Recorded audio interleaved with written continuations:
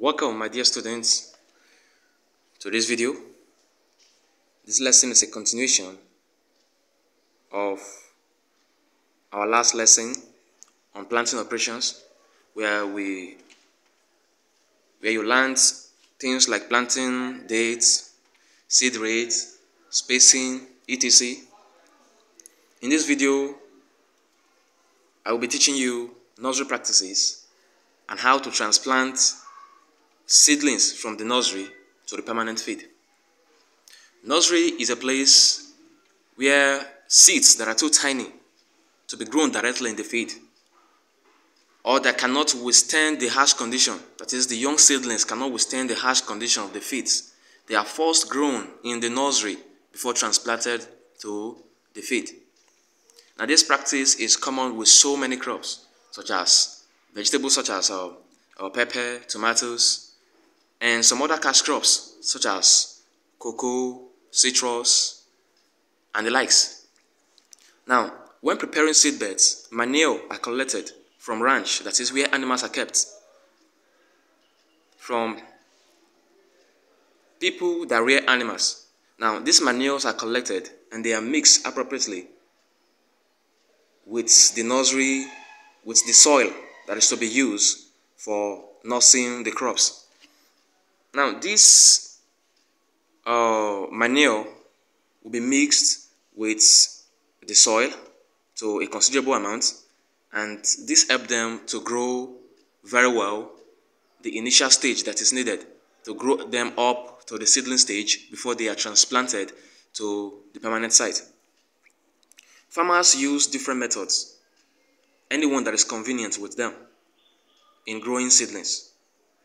They can be grown in pots, they can be grown in polythene, they can be grown in cartons, in baskets, or seed beds or ground seed beds can be prepared to nurse crops. Take for instance like this. Now, the farmer is applying manure to the seed bed. The length and the width of the seed bed is according to how it is convenient with the farmer. Now, the farmer can choose to use a meter 0.2 by 7.2 meter. Any method that will be used that can be convenient with the farmer while maintaining the crops is recommended. And when the crops are fully grown, they are transplanted to the feed. Now, that is a seed tray with seedlings on it. They have been nursed in the nursery, and now they are about to be transplanted to the permanent site where they will grow to maturity. While transplanting seedlings, care should be taken. They should be handled with care because they are still very much fragile. And before you transplant, you water. You water very well before you transplant. This is to enable easy removal of the seedlings from the nursery.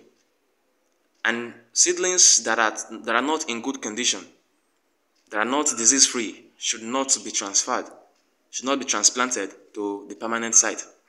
And while transplanting, optimum space should be given for the vegetables or the seedlings in general to do well in the permanent feed. And do not plant close to where fertilizers are applied, as this can burn the roots out. When you transplant, you could do it with machines, or you can do it manually. And when you are transplanting, you press firmly around the young seedling the moment you place it. This is to exclude air and to press the soil firmly close to the roots for good root establishment. After transplanting, it is advisable to water adequately.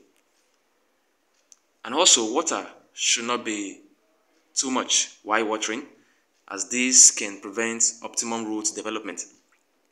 And the planting depth is also another factor to be considered. While transplanting, ensure the roots go down well to the soil before you cover up. And make sure enough portion of the shoot comes out. And when applying fertilizer, do not go too close to the crop, as this can burn the roots out. After the crops are transplanted, in few days, the roots start establishing in the permanent site. Other practices such as mulching, that is adding fibrous material, other plant material that have been chopped up to the plants so that to control temperature, so that the temperature will not be too much for the roots, and this can regulate it. Thank you all for watching, and do have a wonderful day.